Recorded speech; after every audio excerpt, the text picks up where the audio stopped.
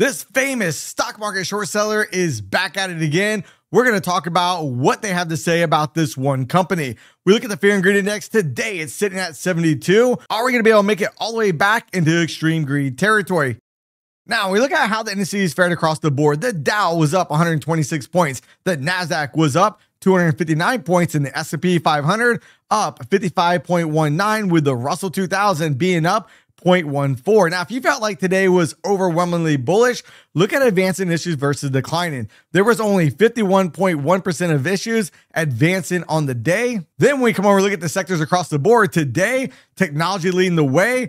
However, energy absolutely getting decimated. And it all started with technology yesterday. And what I mean by that was NVIDIA yesterday kept running on up. And today, NVIDIA go ahead and smash in our ABC target projection at 132.99. Now, keep in mind, there's still a larger ABC pattern in play with NVIDIA all the way up here towards 141.27. However, are we going to see a small pullback in the near term and form maybe another ABC pattern to go ahead and bring us up towards that higher ABC pattern to the upside? Now, we talked about energy getting smoked today, and energy today forming a bearish engulfing candle, already crushed our ABC projections to the upside and to the downside. We've been talking about this target right here.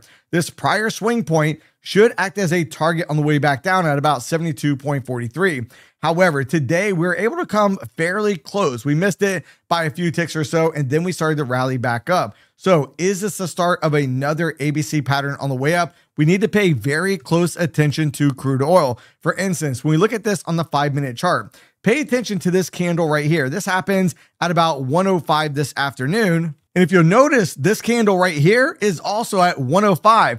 This is for the S&P 500. They have an inverse correlation. It's very, very important. Now, why is it so important? Now, anytime recently, near term, with everything going on in the Middle East, we see crude oil starting to spike and we see the indices going down. That's a clue that maybe there's more tensions going on in the Middle East. We look at the volatility index, look at 105. The VIX was already starting to go up before it got that big candle at 105 on the way up. So again, the VIX picked it up a little bit earlier. So when we see the VIX going up, S&P going down, and crude oil going up, that is problematic. And this was all about a news story that came out and said that Israel may be considering going after Iran's oil fields. And that's not really anything new.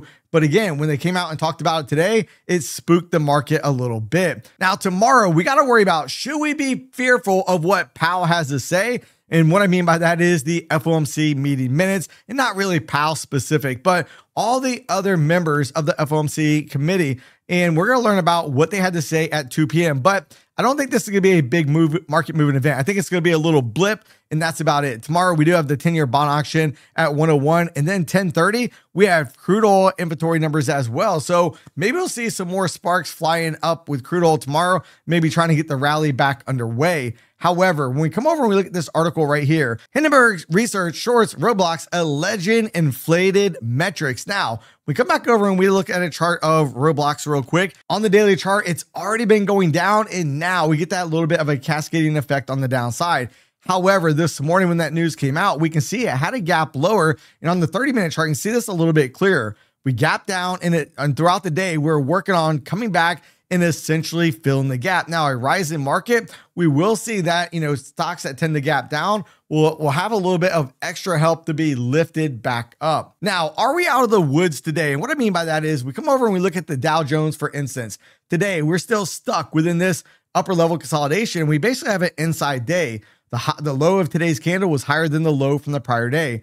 The high of today's candle was lower than the high from the prior day. But when we look at this, let's say on a 1-hour chart, what do we see? Not a whole lot. MACD indicator is kind of by the zero line. It looks like it may want to turn up just a bit. Then out here on the 30-minute chart, MACD indicator does have a bullish cross, but keep in mind, all right, this is nothing more than an inside day. And here's a minus development area that we talked about in the first 30 minutes of today's live stream. If you guys want to make sure you don't miss the next live stream, make sure you're subscribed and you have the bell notifications turned on for all.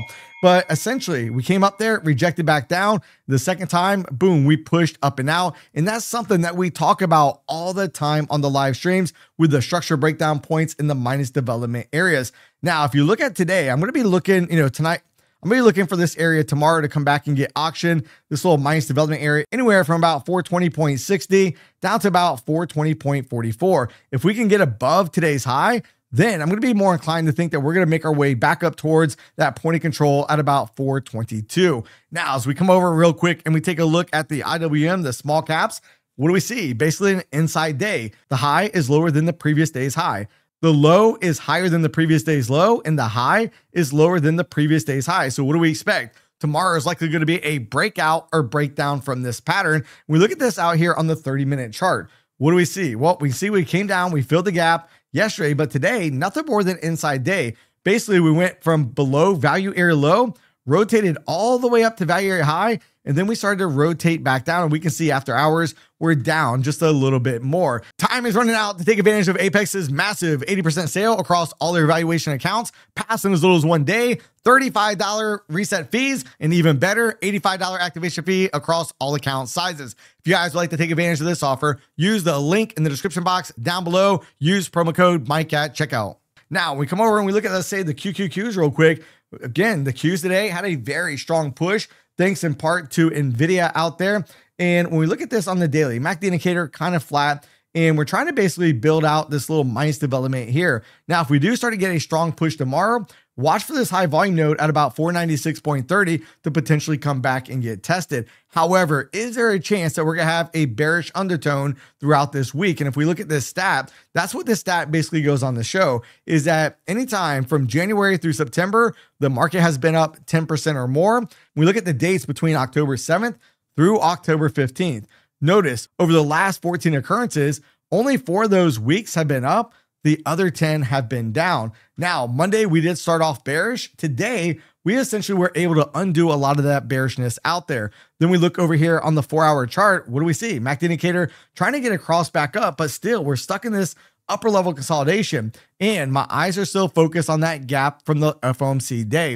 We look at the 1-hour chart and we see the MACD indicator is bullish on that time frame. Then on the 30-minute chart, MACD indicator has a good separation of the lines. Notice this morning, we're able to gap right above this minus development area. So again, that area has come back and been auctioned. Then today, we closed slightly above value area high. And today, right now after hours, we're already below that price point. So is essentially basically overthrowing this little area up here. And now we're going to work our way back down. Well, for that, let's go over and look at the 4-hour chart in the futures markets real quick. You can see NASDAQ futures made a new weekly high, meaning we were able to take out the high, which we formed on Sunday night. And we did that without going all the way below value area low. So we had a rotation on the way down. We reversed. And once we got back above, let's say 20,142, it was green lights to go ahead and go higher. But now we've had 1, 2, 3, 4 consecutive up candles in a row. In the last 2 candles, we do have a little bit of a wick on each of those candles. As we dive down and we look out here on the daily profiles, today we had a 427 point range. And as we're looking at this, one of the areas we were talking about, when we start to see a little bit of a sell-off, the market should come back and re-auction this minus development area over here to the downside. Notice value area high is going to come in at 20,329.50.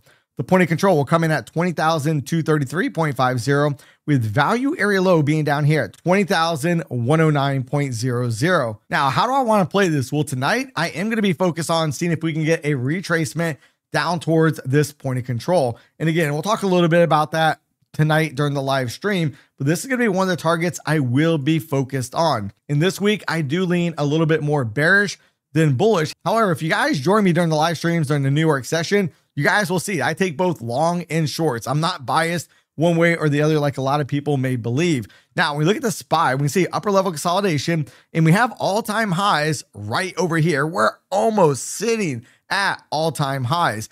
We look out here on the 4-hour chart. What do we see? MACD indicator trying to make its way back up, and now we're at the upper end of the range. When we come over here and we look at the 1-hour chart, MACD indicator does have a bullish cross, and on the 30-minute chart, we have a smooth cross with a good separation of the 2 lines at about a 45-degree angle all the way up. Now, here's where some of the problems starts to come in from today.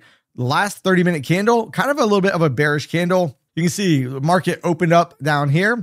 We pushed up, came back down, and we did close with a green body on the candle, but sellers were present near the highs and smacked it back down just a bit. Now, when we look at this tomorrow, I will be expecting this point of control to come back and get tested, and we're going to see how deep of a retracement do we come down for the S&P 500? We look out here on the 4-hour chart for the futures markets. Notice we came right back near the swing point over here. And similar to the NASDAQ, we have wicks on the top of these two last 4-hour candles. As we dive down and we look at the daily chart, notice here's a zone that we've already had mapped out for quite some time. We have other minus development areas that we've mapped out today during the live stream. And at some point, we are highly probable going to come back and test those levels. Now, when we look at today's volume profile, 5805.50 is going to be value area high. We're going to have the point of control at 5788.50 with value area low being down here at 5773.50. So how do I want to play this? Well, it's going to be very, very simple, all right? As long as we're below this price point right here, I'm automatically going to look to fade down towards 5788. Maybe front run that a little bit near these candle bodies, which are going to come in somewhere in the ballpark of 5792. Now, if we do start breaking above value area high at 5805, then I want to come back over and look at the 4-hour chart and say, okay, if we're going to go ahead and break above that, where is the next logical target? And if I'm being honest, next logical target is either this swing point right up here, these candle bodies, or right up here, trying to make another new all-time high. Now, if you guys like to learn how to place a stop loss order in NinjaTrader and the difference between a stop market order and a stop limit order, make sure to watch this video right here.